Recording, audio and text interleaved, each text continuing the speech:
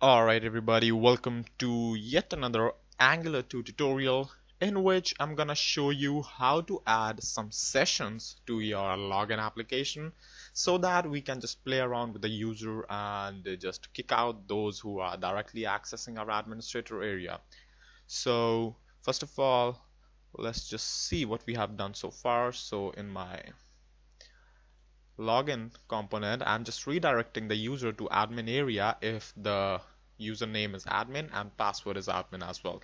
Well, that kind of looks cool, but actually everybody can access this admin area if it loads like this. So we need to somehow create some sort of sessions. So what I can do at this level is that I can just simply base64 encode the username and password and just concatenate them and then again encode them. But actually, this is a stupid logic. Trust me, you would never ever make use of base64 encoding for creating a session key out of your username and password. You would kind of make use of some hash algorithms like, SHA encryption or something like that. Might be MD5 as well. But base64, I'm just making use of that because just doing an MD5 encryption with JavaScript would be kind of require a little bit of code. So base64, we do have a built-in function with Chrome, I guess, actually. So this is A to B, ABC. No, so the B to A function actually just creates a base64 version of that, and A to B just decodes that. So I'm gonna say key is equal to A to actually B to A of data, and let's just say name is this.data.username and pass is this.data.password so that it's easy to use later on. So I'm going to say key is B2A username.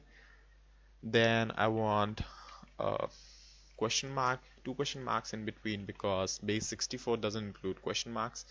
So I'm going to say B2A password, and then I'm going to finally do a B2A to this whole thing.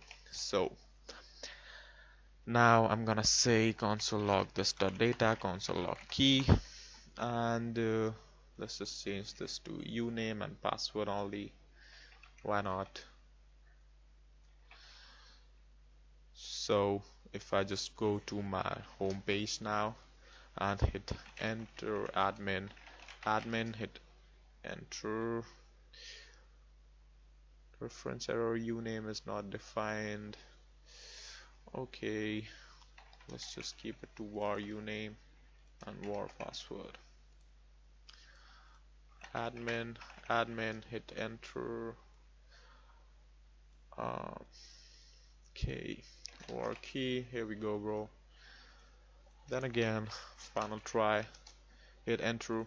We get this key. Now, if I just go back to A to B, then I get this.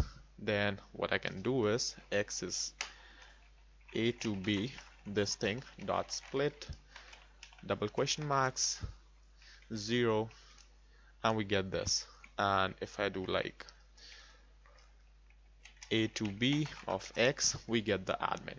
So that's how pretty much I'm just getting some information from my session key right here. And pretty much what we can do with this is that we can just simply authenticate the users. And how? Well, I can just set this as my cookie in the browser. Now, yes, we can make use of the local storage, but I would like to teach you how to make use of cookies only, because in a real world application, you'll be making use of cookies to authenticate the user pretty much, because browser automatically sends cookies to the response, and that's kind of helpful. So let me just quit the bash job for now, and let's just say npm install ng2 cookies. Now this is a dependency which would help us to work with cookies. Yes, you can work with cookies with normal JavaScript as well, but this kind of makes it easier, and why not just make use of it when we are making use of Angular 2. So now what I want to do is right here write import cookie from ng2 cookies. I guess this should be the name of module.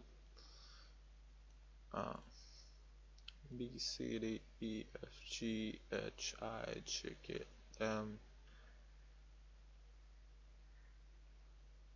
and here we go. So yes, this is, but I need to restart Sublime to view its contents. Well, I don't want to view its contents. I know that this is ng2 cookies only, so we have included that.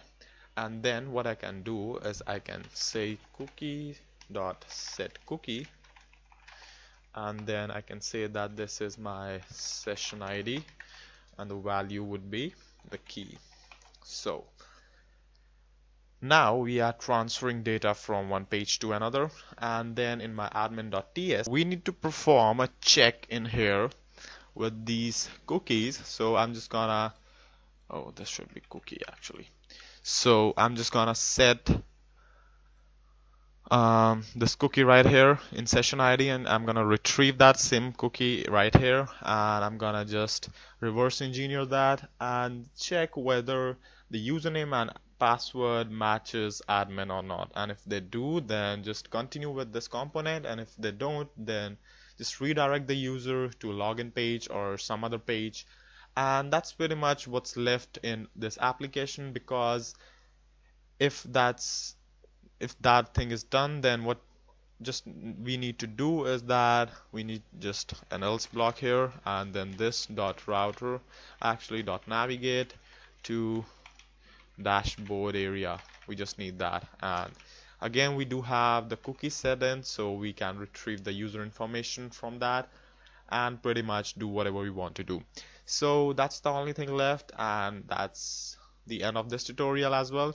So if you liked it, then don't forget to subscribe, and thank you for watching.